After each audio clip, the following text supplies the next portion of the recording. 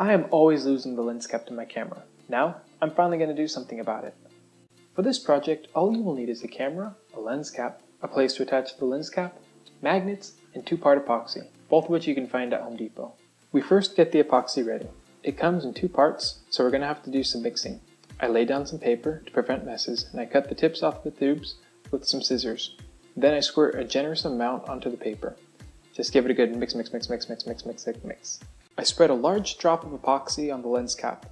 Then I firmly placed 1 magnet on top. I repeated the process with the selfie stick.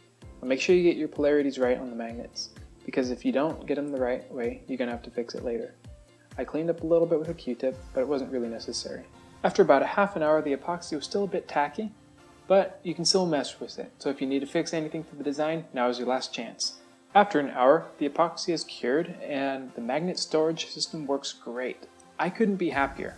Now, I will never lose the lens cap again because I'll have a place to put it. There's no rattling or any chance of blocking the camera's view, which could probably happen if I use a lanyard. I could even do the same thing with the other lens I have. Well, let me know what you'd try in the comments below. Hey, thanks for watching.